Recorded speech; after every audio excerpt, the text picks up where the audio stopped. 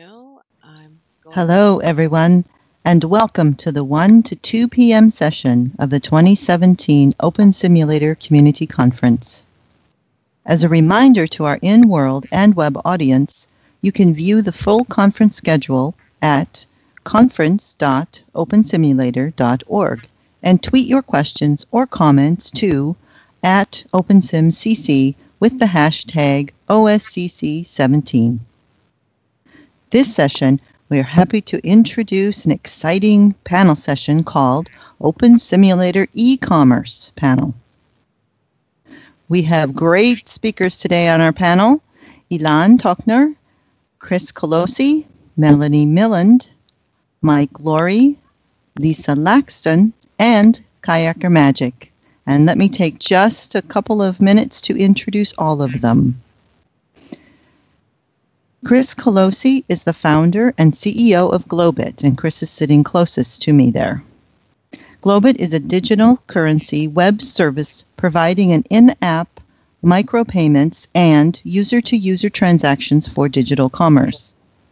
His vision for a single currency across VR began taking shape in 2016 with the launch and adoption of the OpenSim Globit Money Module Beta. Chris is focused on the digital currency, and VR commerce originated when he joined Linden Lab in 2007. There, he acquired and managed Second Life's web marketplace for virtual goods. In 2010, he restored stability to the Linden dollar and then assumed oversight of the Lindex, a $100 million a year Linden dollar to US dollar exchange, as well as the entire $500 million a year ecosystem, serving as the effective Federal Reserve Chair of Second Life. Chris co-founded Windward Mark Interactive, a video game company best known for its Windlight graphics technology, which was acquired by Linden Lab. Christopher has a BA in computer science from Harvard University. And sitting next to Chris is Ilan Tochner. Ilan is the co-founder and CEO of Kitely, the biggest commercial provider of OpenSim regions and the creator of Kitely Market, which we all know now, the leading marketplace serving the hypergrid metaverse. Ilan formerly held key positions in several startups, including as CEO at ID Choice and Director of Infrastructure Development at Omnisky. Ilan has an MBA from Tel Aviv University and a BSc in Computer Science from the Hebrew University of Jerusalem. And moving away from me next to Ilan is Mike Laurie. Mike is the CEO of Galactic Systems, Inc., creator of the Grid Phone. Mike has a long record in virtual reality as one of the top developers in Second Life over a decade ago, and has been a vocal advocate for individual liberty in reality and the metaverse for even longer. He now teaches scripting and Blender in Kitely and is an active merchant on the Kitely marketplace. Next to Mike is Lisa Laxton. Lisa is the R&D visionary and CEO of the new OpenSimulator Community-Focused Infinite Metaverse Alliance, or IMA. She is also president of Laxton Consulting, LLC, with experience providing various virtual world technology solutions for education, research, business, and defense clients. And next to Lisa, on the couch farthest away from me, is Kayaker Magic. After 4 decades of writing code in the real world, Kayaker Magic has been scripting in virtual worlds since 2008. He started by extending his love of water sports, especially kayaking, surprise there, sailing and surfing into Second Life and then OpenSimulator. But he has expanded his interests into many different fields of scripting here. And next to Kayaker is Melanie Milland. As an OpenSimulator core developer, Melanie has been one of the most active contributors to virtual world software in general, and OpenSimulator in particular. Melanie has been involved in a number of virtual world projects and has created her own spin of the OpenSimulator software. Okay, all. Well, let's begin this panel session. Thank you, everyone, for joining us. And what I would like to do is just start back closest to me and kind of just go down the line so we all get to know what you're doing. And just tell us a little bit about yourself and what you do and how it's involved in OpenSimulator. And Chris, we'll start with you. Hi, thank you very much, and thanks everyone for being here. You covered it pretty well in my intro. I've been in VR and e-commerce for quite some time at Second Life, and then later on getting involved with creating Globit, my current company, and which I've launched for OpenSim. The way we relate to OpenSim is we've brought cross-grid, hyper-grid-enabled currency to whatever grids would like it. And with choice, something that people can enable by region, by sim, or across their whole grid. We created a drop-in plugin to make it as simple as possible. And we've had over 35 different worlds adopt us in some portion of their grid on OpenSim. And so for someone who uses Globit, their users can have as many accounts or can have as many avatars on as many worlds hooked up to their one Globit account. That's kind of one currency that works incredibly well with all of the in-world e-commerce transactions. We just want to look to expand that within OpenSim to get out to whoever wants us and expand eventually perhaps into other virtual reality spaces as well. So uniting all of VR across one currency just to make it as simple as possible for merchants and for users. A couple of things that we've done recently, we released a patch for viewers, which is going to make it simpler for hypergrid users to buy land and for some functionality to work as people hypergrid teleport or go region to region.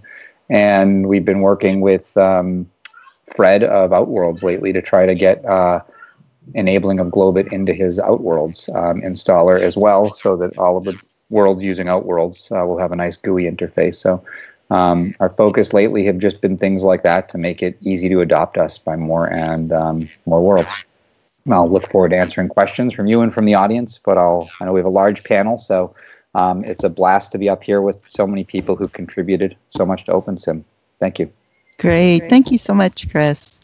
Okay, yes, I think we'll just go ahead and move on down our panelists. And if you have questions, you can go ahead and just put them into chat, or you can IM them to me. I also have a list of my own, so we'll have plenty to talk about today. So, Ilan, that will come to you next. Tell us about Kitely. Hi, I'm Ilan Tashner. I've been involved in virtual worlds since the early 2000s. And we started Kitely in 2008. We started a public beta in 2011 when it quickly picked up steam. Basically providing virtual worlds on demand, and Kitely currently hosts close to 16,000 different worlds, each one being between 1 and 16 regions in size. Later on in 2014, we launched Kitely Market with the goal of being basically like the Amazon of the metaverse. And Kitely Market has been serving more than 240 OpenSim grids to date.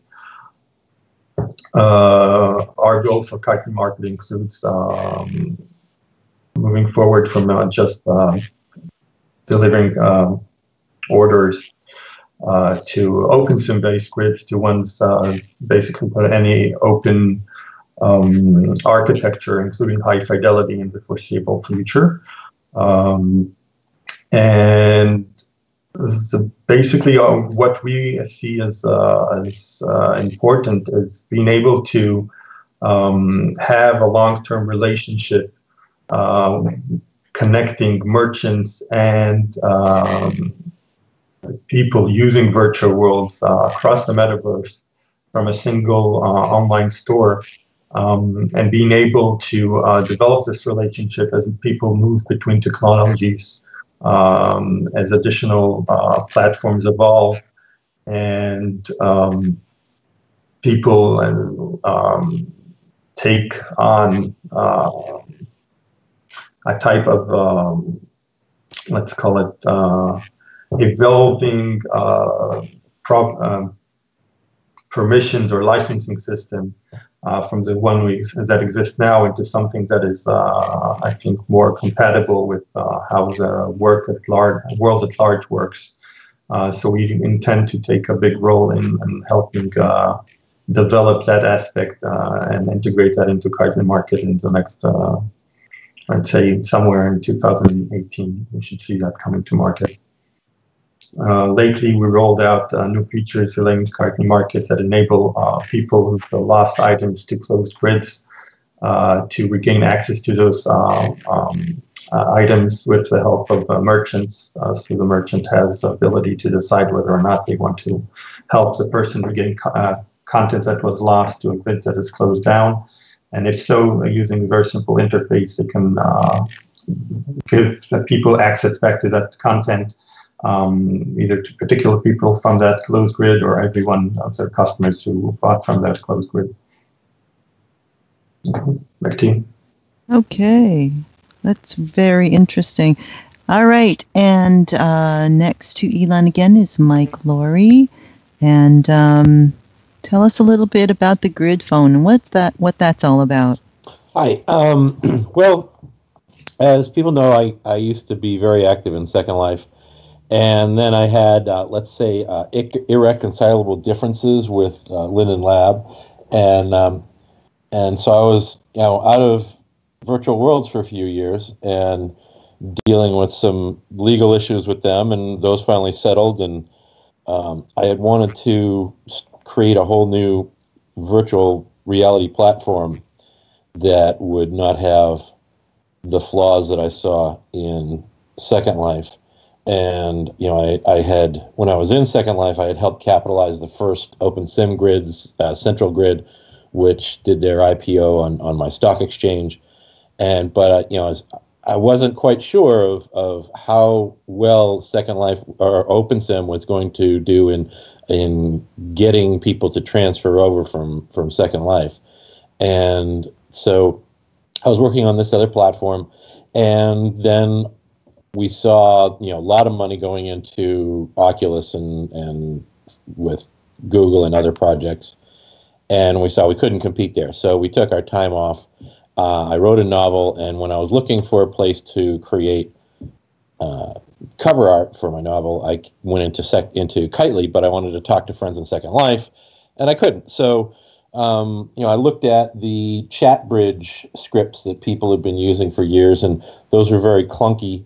And so we created this platform, this program to enable us to have a much more robust communications between OpenSim and Second Life locations and persons. And it was, purely selfish at that point, but I realized there are ways that both commercial potential as well as ways that we can use it to build OpenSim and create more of an open metaverse. And so we've been expanding on that with a sort of a virtual smartphone business model for avatar-to-avatar communications and commerce, and not just between Second Life and OpenSim, but we're working on expanding into high fidelity and Unity 3D and Unreal and whatever other platforms we can go into that allow either user-created content or third-party mods. And so we want to enable people to talk to any other avatar, any place, and it'll be backed up by our Galacticoin blockchain that will allow people to register their identity on the chain. So you can associate accounts with it for different platforms, and so therefore the grids and the game gods, if they don't like you, they can't erase your identity anymore, so you're able to take back control of your virtual identity. Wow, that's very interesting. Okay. And moving away from me again, next to Mike is Lisa Laxton. And Lisa, tell us a little bit about yourself and the Infinite Metaverse Alliance. Thank you. First, I want to say hello to everyone. I feel really privileged to be up here on this panel. Thank you for the invite. For those who don't know me, I am a systems engineer by profession, and I look at things from that perspective. I think about standards. I think about different types of users and meeting the needs of the larger community and not just any one portion of the community. So from an e-commerce perspective, I think we need to make sure that we're looking at cryptocurrency security standards, that we are looking at cryptocurrency certification, otherwise known as C4. But then we also need to realize that the majority of the OpenSimulator community is not going to want to engage in monetary e-commerce, even though they might want to engage in a virtual e-commerce. And this is perfectly fine. I think there's a balance that needs to be there to make sure we meet the needs of the community. I'm interested on the communication aspect with Mike, because when you look at the needs of education and government and some of the private sector, their concern is security. So if we're addressing security with an e-commerce notion for OpenSim, then we're also meeting those needs, and we're meeting the needs of the creators and the individual users who want to make sure we have a more secure ecosystem. And the economy is only one part of that ecosystem. Thank you. Thank you, Lisa. Very interesting. Okay, and next to Lisa, we have again Kayaker Magic. And Kayaker, tell us a little bit about yourself. Well, I got interested in virtual worlds by reading the terms of service of Second Life back in 2008, and I wouldn't be surprised to hear that not very many people did that. And somewhere in the middle of it, it said that if you write scripts that produce self-replicating objects, you should make sure you keep them under control so they don't mess up our servers. And I was astounded that you mean it's possible to write self-replicating objects in Second Life, and second of all, you let us get away with it, and that got me interested in scripting in Second Life, and I started a store there. And eventually came to like the web market there. I've had stores in several OpenSim grids, and then I finally settled on the Kitely market as my favorite place to get products out there to the market. And I heard at one point that I was one of Elon's top merchants, and that's nice to hear. Surrounded by all of these lettered people, it occurs to me I never mentioned in my bio that I have a degree in computer science from UC Berkeley, where I met some people like Ed Catmull when he was starting the company that eventually became Pixar. And so I heard him give talks on fundamental computer algorithms. And one of the things I learned directly from Ed Catmull was how to generate fractals in a computer environment, and I've used what I learned way back then to build terraforming tools, which is my latest product on the Kitely market, that can fill an 8x8 var region with interesting looking terrain in just 2 minutes, and so that's my favorite way to build terrain these days. Wow. I didn't know you could do that. That's great. Okay. Thank you.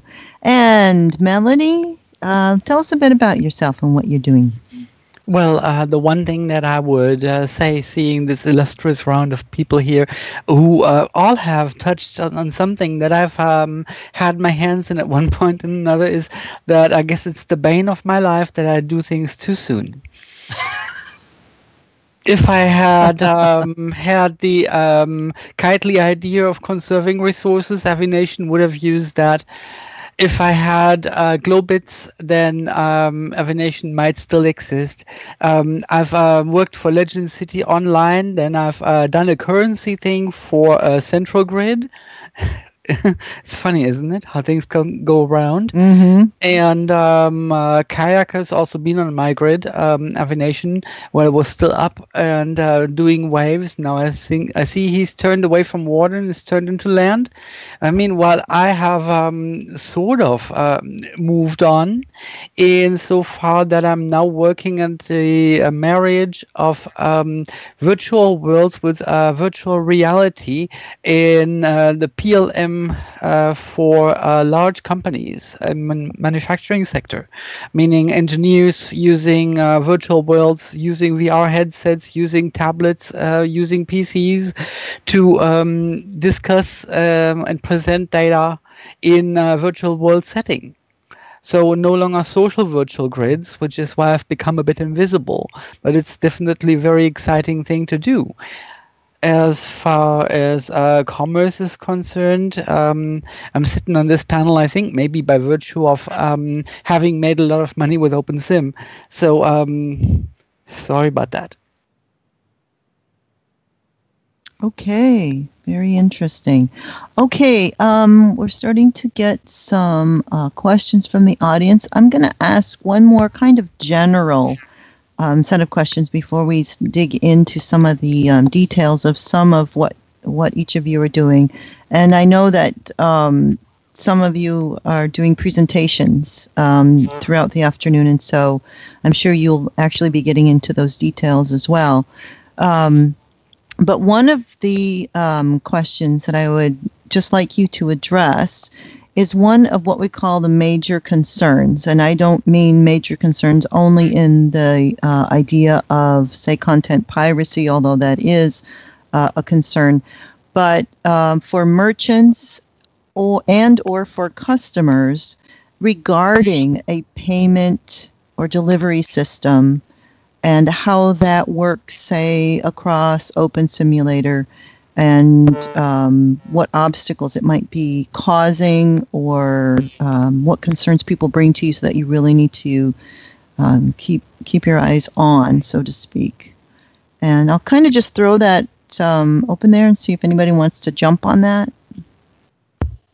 Well, I found that in the time while I was doing social virtual worlds, there were always the considerations of convenience versus security, meaning that most people were spending any kind of currency in a virtual world wanted to do that with the same ease as clicking buy in Linden Labs Second Life, but at the same time they wanted to be their money to be secure even from being accessed and taken away by grid gods, grid owners, whatever you want to call them. Mm-hmm. So that is one of the major concerns, and the money module interface was unfortunately at that time not designed to accommodate any sort of verification mechanism. I know you all still write to that design, which is something that Terravirus and I cooked up.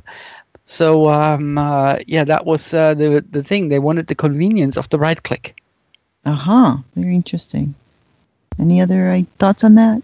Yeah, well, I mean, you have familiarity of a user interface and that user experience that you have to take in mind when you're designing a system. But I think we're probably going to move away from the methods that were used on the money module and more into smart contract type thing. And I know that Mike and Chris can both speak to that a little better. The only comment that I would make is that we need to think about one really key word, and that's interoperability. And that was where you can have your programmers, your developers have an expectation of how they need their systems to be designed to be able to interface through a secure API with the various monetary systems. I'd like to follow up, if I may. Is this Elon? Yeah, this is Elon, sorry. Okay. Yeah, I think that the way we see it, having had quite a lot of experience with delivering content to hundreds of different grids running different versions of OpenSim, sometimes with proprietary changes made to asset servers and so forth. is that you need to look at both the technical side of how you actually get content to avatars on different systems. And that is mostly an engineering challenge. But I'd call it the easier part. It's quite a lot of things to handle, but it's a clear path. And the other aspect, I think, is how you look at content in virtual worlds in the context of how digital content is handled, and the internet at large, where you have different licenses such as Creative Commons and BSD and GPL and proprietary licenses and so forth, and licenses from third-party marketplace to Riskwood and so forth, and how those types of licenses and their expectations of how content is handled, how you merge all those things together into a unified system that is easy for people to handle without having to be lawyers and having to see whether A can go with B, whether their non-modified object can be joined with a forced share-alike modified object. And that obviously can create problems on the legal side without people knowing, which might not be so much a big concern for people who are just working at home. But if people are doing this at work environments, organizations, and so forth, those become real concerns because they create liabilities for their businesses or their schools or what have you. And one of the things we're currently very much looking at is how we turn, how we basically call it normalize those different types of licenses and turn them into something that can be easily handled both in world and in a marketplace such as Kitely Market. And I think that type of system is the way forward. There are different types of approaches, whether you go with blockchain or you go with centralized cloud-based or people running things with certificates in home, or there's multiple ways of handling the technical backend of how you register ownership or how you transfer data. But the bigger, I think, challenge is how do you actually get all the different licenses and the different expectations that both merchants and end users, buyers, consumers, just people have for what they can do with their content. And I think High Fidelity is taking an interesting approach, and not the one we're taking, but of basically having provenance of how each item can only have a single copy in existence, which is a valid legal copy, and if you make additional ones, it will erase the previous ones. That's one way to go. I think it's not the ideal one, but it's a different path than the one that exists in Second Life and OpenSim. They're doing it on blockchain. We'll be taking a different approach, but I think looking at how all of these things connect, how different licenses, whether you expect to be able to only have a single copy of an item you buy, like you would in the real world, whether you expect to be able to make as many copies as you like for, let's say, copy items in Second Life or OpenSim. Those different expectations basically encompass the type of license or permissions that both the merchant and buyer have to agree to in order for an ecosystem that's built on digital goods to evolve. And I think looking forward to a world where virtual reality and augmented reality encompass people who are not today in virtual worlds, they become basically ubiquitous. We really have to consider how those types of licenses and permissions go together with the way content is created in other systems outside of virtual worlds. I'll just chime in really quickly and just echo a little bit of what Melanie said. This is Chris, by the way.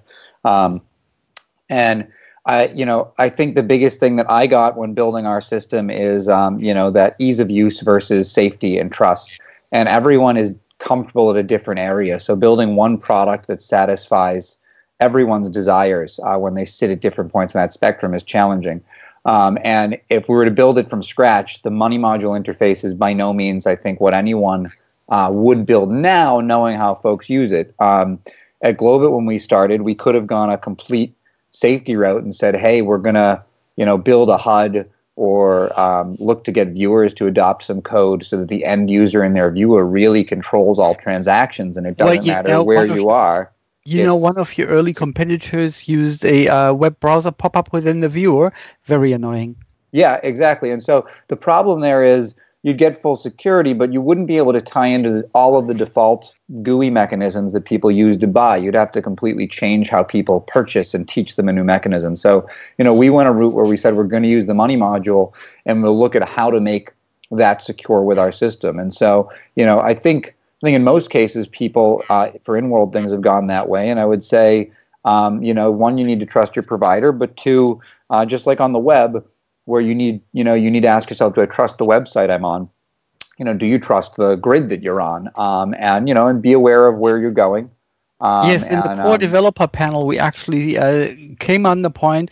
I brought it to that point, but some others also did that the viewers, the one thing that's holding back our development right now, and that's also the case in the case of money, in which actually the viewer should have an extension that allows to store certificates to cryptographically and transparently sign transactions. Yeah, and so what I would say is I think we'll take steps forward. It's very hard in a system with so many users and that have, you have multiple viewers and, multiple people working on the code to take gigantic leaps. I think it'll happen a step at a time. To that point, we went a year basically out in the wild where land transactions, and we talked about that buy currency window that comes up. I won't go into the details, but they're very hard to make work because of frankly, inheriting the way that Linden Lab really controlled those rather than thinking about OpenSim and multiple grids. And we finally got around to saying, is there a way we can make this better and releasing a patch for the viewer to where a money module can actually control those flows a little bit more. So I think things like that can happen where, we take small steps at a time. It is a challenge. We get ask things like that all the time, and the route that we've taken is to try to control the money as much as possible and leave the other mechanisms up as for other specialists. So, one thing we get asked is, hey, is the content exportable if I buy it, using Globits? And we tell folks that is entirely up to the grid you're on or the region you're on. Did they make the content exportable, or not? We don't hijack that. We are a money module. We control the commerce. So it's a complex system with a lot of people who use it, different ways. And I think that with any monetary system, the balance of ease of use versus safety is the challenge. Well, certainly, I agree with points that both Melanie and Chris have made. But you touched on a word that really made me want to comment, and that's trust. When you talk about trust from just a normal internet user perspective, we've all learned the hard way in some cases that you don't buy from certain websites because you don't trust them to handle your money. And if you want to have a trust factor already built in by design, you've got to go with the security standards that are in place. You've got to look at public blockchain versus private blockchain. You look at the private blockchain, Ethereum, for example, there is an alliance already of the largest corporations and banking partners in the world are backing the private blockchain evolution. So, we might want to look at that and say, why are they doing that? What is their advantage? And how does this tie in with security standards so that we can meet the needs of not just the general user community, but also meet the needs of the private sector and business and government and education to meet their IT policy requirements? Well, you seem to be a big fan of cryptocurrencies, but what about fiat currencies? They still exist. Yeah. Yes, they will, and I think that the debt-based currencies that we have out there today, they're not going to go away. There's going to be a transition period, And I think that's why you see the International Monetary Fund and JP Morgan Chase are getting involved in the Ethereum Alliance. Well, yes, but I'm also seeing things like, for instance, the permission to trade Bitcoin futures, which are going to make Bitcoin, for instance, much less secure by being able to actually leverage a bear market. It means that fluctuations in the value of Bitcoin are going to be more common. And this is also going to happen to other cryptocurrencies. I did look into Ethereum, but at the time I did mention I do things too soon. At the time I did, the Go client wasn't stable yet. Right, but even with Bitcoin, that's a public blockchain, so it is entirely different than Ethereum.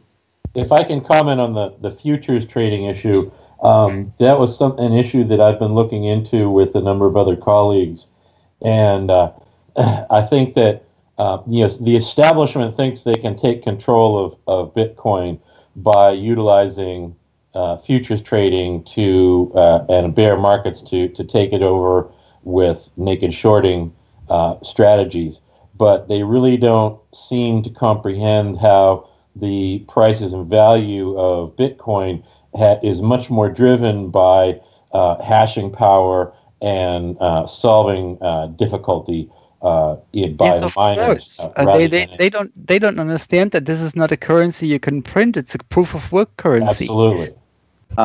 If I could chime in as well, I was speaking yesterday at CryptoCon in Oakland, and the moderator asked, how many people in the audience think that Bitcoin is going to double in price in the next 6 months? How many think it's going to get cut in half? And it was pretty much 50-50. And then someone said, why does it have to be either or? And pretty much the entire audience thought it'll do both. You look at Bitcoin, that is one of the things that is a problem for it being used as commerce. And it doesn't mean that cryptocurrencies can't find a way. I think that private versus public is important. Bitcoin is expensive per transaction. It takes a long time per transaction. That does not facilitate what users want in virtual reality, which is they want a transaction which closes almost instantly. They want to receive what they bought within a couple of seconds. They want their charge to go through and know it's complete. And they want to be able to buy something for 20 cents. It can't cost 80 cents, which is what I'm hearing. Now, yes, and that is one of the things. One of the things where you can say that Bitcoin is only going to be what the creators of Bitcoin originally envisioned, mainly a commodity rather than a currency. That's right. That is a crypto commodity. Now, that doesn't mean you can't solve those problems, but you need to understand how users need to use it. And so the question becomes, can a limited or a private or a semi-private, blockchain cryptocurrency be fast, be incredibly inexpensive? And still be secure. And that's something we're exploring in Globit, but we are a fiat currency. We started like that because, when we started and I looked at crypto, and at the time only Bitcoin was around, I said, plenty of folks believe this is the future, but I could spot back then that the costs of Bitcoin were going to grow exponentially per transaction if it was successful. The delays were going to be there. So, we'll see how technology and innovation evolves. I don't know if anyone up here is aware of a blockchain-based currency that really has fully solved those. I know High Fidelity has written a blog post where they thought they had solved some of those problems. I'll say I was in their office for 2 years telling them about those problems, where 2 years ago they thought Bitcoin was going to work. So I'm interested to see, but 2 years ago they would have written a post, I think, that was, we're going to use Bitcoin and this is going to work. So I'm skeptical. The Bitcoin Cash fork actually is working in the direction of solving those problems. You think just making larger blocks is going to solve things? Well, Bitcoin Cash, BCH, yes, fine, but it's going to hit processing power limits, and it's going to hit bandwidth limits. If I may just jump in, the entire proof of work is, and I'm sorry to wear an environmentalist hat here, is a crime against nature. It's wasting so much energy. It's more than most countries in the world just to run the blockchain.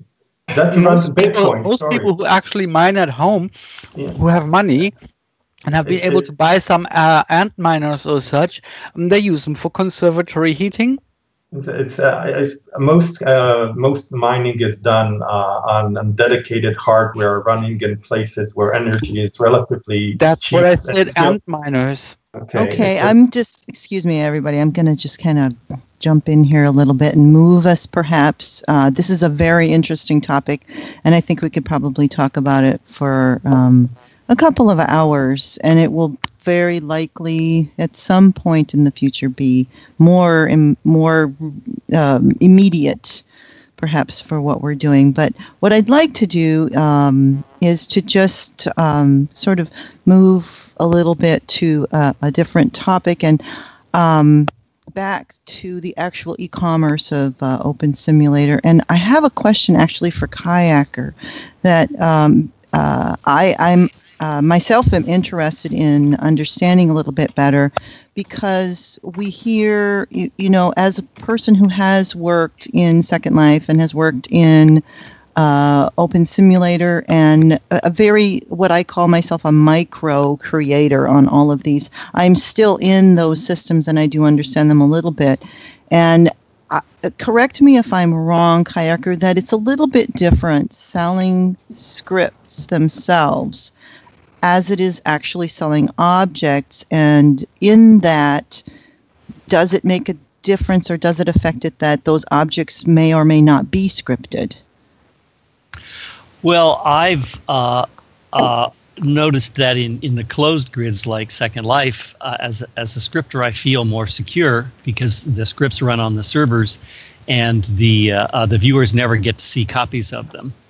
But when I sell something on the Kitely market, the script and the object have to get moved over to the other system, and it's possible, say, somebody on OS Grid who runs their own server can then go into God mode and steal the script. And I'm comfortable with this. I figure that the guy who does that and gives copies away to his friends is not going to be one of my regular customers, and his friends aren't going to be my regular customers. And so I hope I provide a better service than the thieves can by supplying support and upgrades and coming up with new stuff all the time.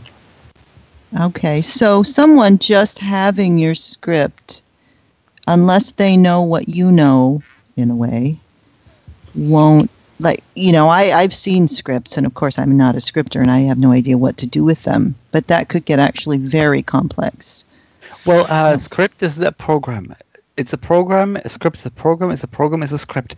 So anybody who knows programming is going to be able to read the script, and even if they don't know the particular scripting language well, because of descriptive naming, they are going to be able to understand how things have been done, and they're going to be able to create their own spin to modify that, or just to straight sell it on. It is a real and existing danger. In Havination, we had a public key crypto system that allowed people to upload scripts in an encrypted AST format that we ourselves could not decode and run them from external servers, because some of the people that we had dealings with, that for instance, what was their name again?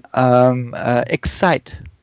They were very, very much concerned about their scripts becoming public domain, being stolen or whatever in an OpenSim grid. And as far as I recall, we are actually the only OpenSim grid that ever had a presence of that particular scripting company.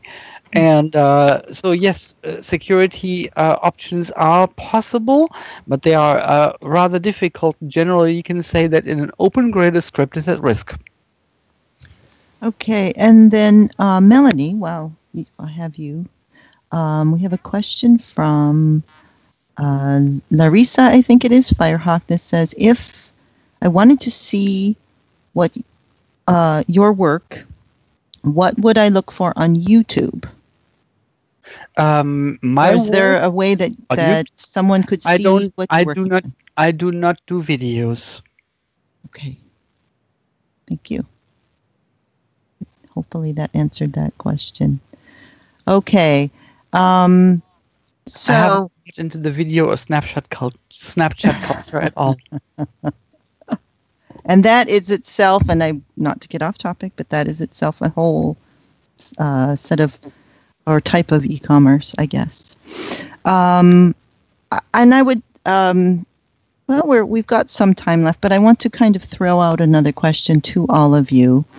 And as an artist and an indie creator, I consider myself, as I said, micro potatoes. I'm a micro creator. I build my beautiful widgets, whatever I build, using Blender and GIMP and other open source tools because I don't have the resources behind me to use all the wonderful, really expensive tools. What do you think about this idea? And you may have already thought about it, and you may already be doing it. I finished my beautiful widget in Blender. I've got it textured, I've put a shader on it, whatever I've done. The idea that I have in my mind is that I finish my widget and I click a couple of buttons and I upload it to my store, my metaverse store, let's say, metaversal multi-platform store out of Blender. Do you see something like that as a possibility? Oh, say, I just say in the near future or something near future. For me to be able to do that, where I'm not competing with huge, major commercial outlets, so that I can, get my work seen. If I may, there's a difficulty in creating stuff directly out of Blender because of the very much different nature of materials in Blender as opposed to materials in OpenSimulator. So usually you have to decompose your model, upload the components that you can, and then recreate it in-world using the in-world tools in order to be compatible. I believe if I may, I want to chime in on this because that's part of Kitely Market's stated goals. Some of what Melanie said is correct on the technical side. You want to be able to res your item in world on a platform in any case that you want to ship to, just to verify that it works and as you expect, because of differences between how Blender and other 3D software create content and how they look in world in different systems. That said, Kitely Market's goal and things we are working on is that for you to be able to upload once and eventually, and the emphasis here is eventually, be able to upload once and sell to multiple platforms at the same time. We already have upload once and sell to multiple grids on the same platform, and sometime down the line we'll be able to add once and sell to multiple platforms, for example, OpenSim and High Fidelity. But that's, again, there are technical challenges, and there are, as a creator, you probably want to check in either case, even if you do list them, to make sure that things look exactly as you expect them to look and behave exactly as you expect them to behave. Just very, very quickly, let me chime on that. And to tie what Elon and Melanie said, if we use the viewer as the arbiter of this information by tying, if IMA is definitely very interested in a new viewer development, and if we tie external tools to the viewer and we tie e-commerce to the viewer, then that becomes the arbiter of that information. So we need to secure it, and we need to do it based on security standards. Well, unfortunately, there have been 2 efforts on viewer development away from Second Life's viewer that I have been involved in. Both of them died from lack of funding. And that's something we're addressing right off the bat. Okay. Any other thoughts on this? Any different kind of vision about that, maybe from the grid phone or Globits? Something that's not actually literally tied to a particular grid. Well, it's interesting. You see all these different developments, and from my perspective, it always seemed to me like, everyone's trying to go in different directions, and it's increasing factionalism and and division and boundaries between different groups, whereas the real power of the internet and of having an open metaverse is by having as many people connected together as possible, as under Metcalfe's law. It's the number of interconnections between people in a network that builds its value, not just the number.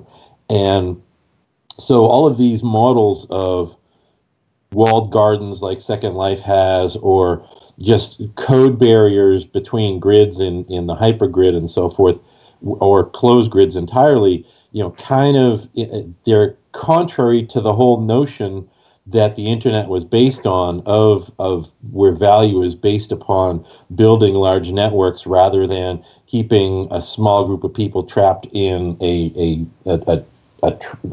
closed market. And there was a time for that. There was a time for closed grids, for walled gardens. In my opinion, in my experience, that time has passed, and the option of monetizing a grid from region rental alone has gone from 100% to tending close to zero.